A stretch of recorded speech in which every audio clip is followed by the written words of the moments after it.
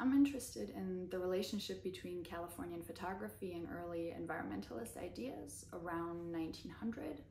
So for a very long time, Californian photographers have existed in the public imagination as lone male explorers venturing out into the quote-unquote wilderness and producing these beautiful prints of monumental landscapes, if you think of people like Carlton Watkins or Ansel Adams. And for a very long time, these beautiful photographs have been read as somewhat automatically environmentalist. And in my project, I'd like to complicate this understanding of Californian photographers as nature lovers by looking at collective photography, by looking at camera clubs and how the camera club practices were entangled with destructive landscape transformation, with mineral extraction, and with the attempted erasure of indigenous voices.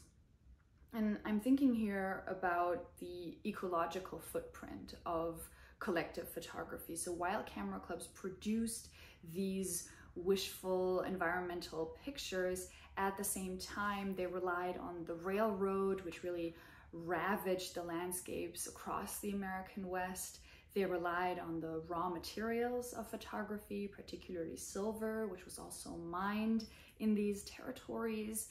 And they created a dominant European-American understanding, which was primarily aesthetic of these landscapes through their group practices, through excursions, and through exhibitions. And I feel like this long history of California's photography climate, if you will, is still relevant today. There are millions of people who visit the state every year, who pour into places like Yosemite, myself included, and they're equipped with smartphone cameras and film cameras.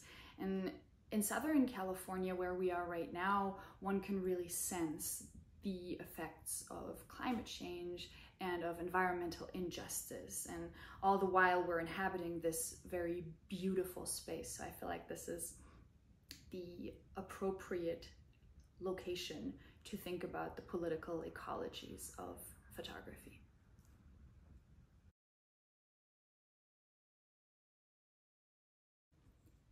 It's an immense privilege to live in the former home of the Mann family, and I'm extremely grateful and very humbled by this experience. And I feel like the house reminds us of how fragile artistic creation can be in a certain political climate. But at the same time, I feel like the house also embodies the possibility of reinvention, of recreation, if you will.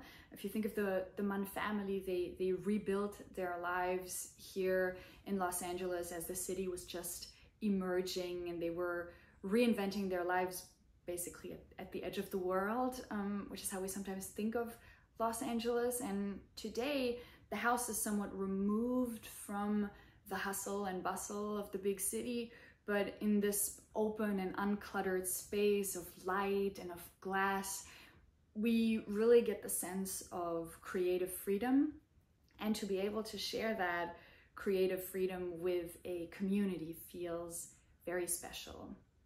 And on another note, since I'm sleeping in Thomas Mann's room just upstairs, I was actually thinking about a quote from the book Death in Venice, where at some point he writes, and I'm paraphrasing, that in every artistic nature, there is a tendency to accept injustice when it creates beauty. So in other words, what is beautiful may at the same time also overshadow or even create injustices, inequalities, and damages. And to me, that is a very relevant way of thinking about the photographers and the photographic prints that I'm working with.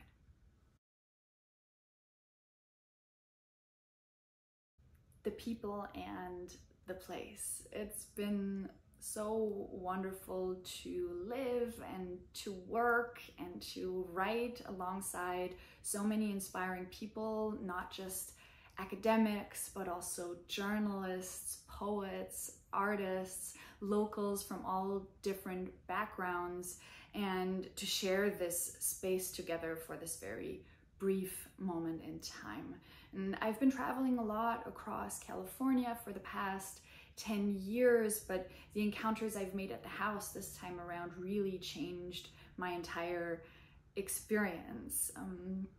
In the past, I used to rush from one archive to the next, from one collection to the next, and this time around, I felt like I really had time, and also time to engage with the city, with its art scene, and to get the vibrations of a city like Los Angeles. And at the same time, you know, the place itself, it's a city of concrete, it's a city of cars, it's a city of freeways, but the natural world is also making its way into everything. So right behind the house, there's this little canyon road, and just a couple of minutes away from the house, you get the crashing waves of the Pacific Ocean. And to understand also that it really does make a difference to live in a place where the sun is shining almost all the time, as banal as that may sound, it's been a very unique experience, yes.